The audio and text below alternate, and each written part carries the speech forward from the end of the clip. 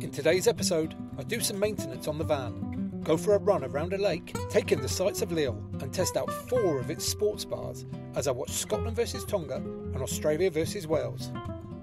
And I ended up a little bit drunk. I might yet go and try and find this Aussie bar. My name's Tim Tunnicliff, host of the Amateur Rugby Podcast, and I'm here in France to show you the entirety of the Rugby World Cup. I'll be travelling the country, hitting the fan zones, showing you the in-stadium experience and getting the lowdown from all the talking points from what is sure to be an epic World Cup. Yesterday, I drove from Dijon to Lille, caught up with the Hughes outside the stadium and discussed his clothing choices, watched England batter Chile, then enjoyed South Africa versus Ireland outside a cafe on the streets of Lille. Good morning, welcome back to another Rugby World Cup vlog, Sunday in Lille. And this is the spot where I parked up last night, arrived very tired after a long few days of driving, and you never quite know when you're parking up, but it seems safe enough. And the metro station is just there. The stadium's like a 10-minute walk that way, and it's been a beauty, to be fair. As I say, into the town last night for a few beers, which it's been kind of missing for me this World Cup so far. Like a proper kind of night out in a boozer. Like everything's kind of just felt very tired by the end of the night and just like want to crawl off and go to bed. But I had a bit of energy about me last night, so I think the Ireland-South Africa game had a lot to do with that. Yeah, then grabbed a couple more beers after that, but not too many. But for now, we're going to go off and find a nice little spot to spend a few hours this afternoon. Found this cool little spot by the lake, which is just over there. Went for a run, got some work done, and even fixed this thing. Oh, done it. Who said I wasn't a mechanic? Right, off into town to go and watch 2 games of rugby. Scotland versus Tonga, which could be a cracking game, and then Wales versus Australia, which I know I can't see it being anything but a real tight, cagey affair, probably with quite a few errors. Let's go into Lille to see it. Here we go, van parked up in pretty much the same spot. Let's head into town.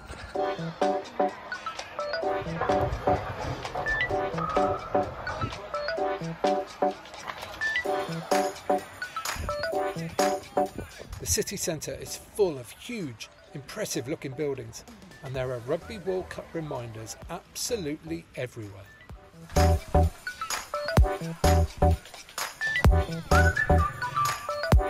When you type in sports bar in Google Maps for Lille, quite a few come up. So what I'm going to do is I'm going to spend a half of rugby in each one. Well, in 4 anyway. And yeah, we'll see which one's best. This one is the first one. We're going Aussie, literally called the Australian bar, and this beautiful little green. But we're going inside in the dark to watch rugby.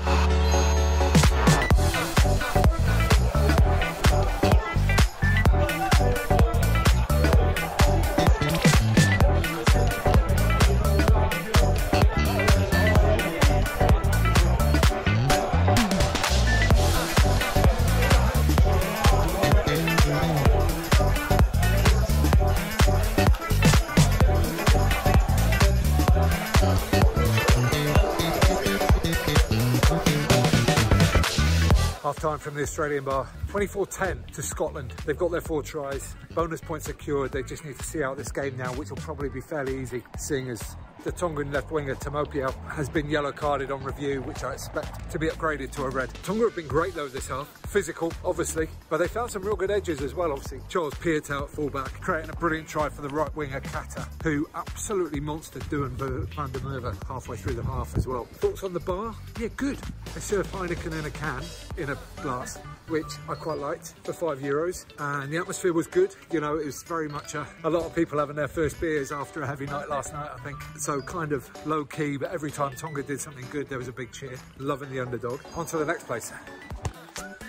Okay, we've done Australia, time for Ireland. This is the Temples Bar. Bit of a play on words there. Let's get on in there and see what they've got.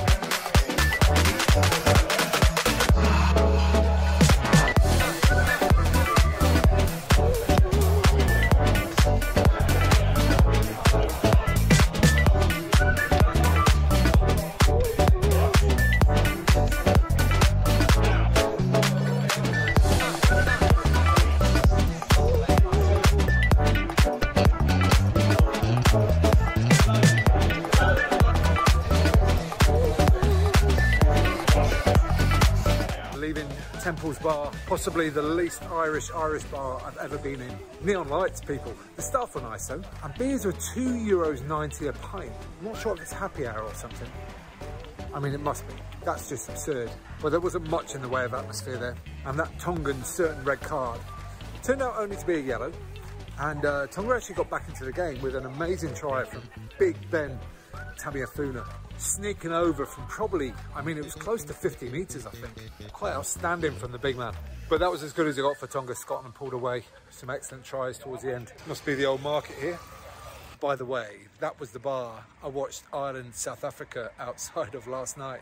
Tiny. And we got a little bit of time before Australia kick off against Wales. So I'm going to check out a few bars and make sure I get the best ones to show you, and I'll see you there. Okay, here we go. Wales versus Australia. Crucial game, and we're going to watch the first half in Scotland. Now granted, hindsight would say probably should have watched the Scotland game in Scotland, but you can't have everything.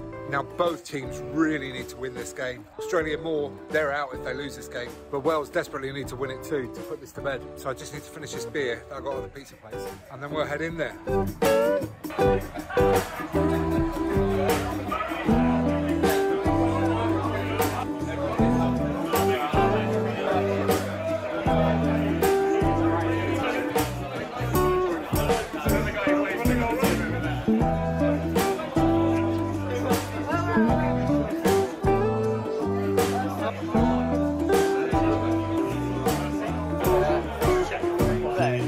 First half done, Wales-Australia. What a game. Thought it might be sketchy, I thought it might be difficult, I thought it might be full of errors, none of which could be true. Full of physical brutality and some great skill as well. Wales winning 16-6 with a try from Gareth Davis after an amazing break from Jack Morgan, but great play from both teams, I think. Particularly the number 8, Toby Faletau, showing up with some incredible carries, looking as strong as he's seen for a few years, probably. And it's tough to leave. There was a good atmosphere in there, I liked it, but we've got to get on to the next place, so I'll see you there. The last stop of the night is going to be the English bar. Boo! Probably a bar full of people that hope both teams can lose. Not me. I'm not a hater. I've just put my head through the door. It looks very quiet in there, but might be a good atmosphere actually to properly watch the second half of Wales-Australia, which has been a corking game so far. So let's get in there and go and find out.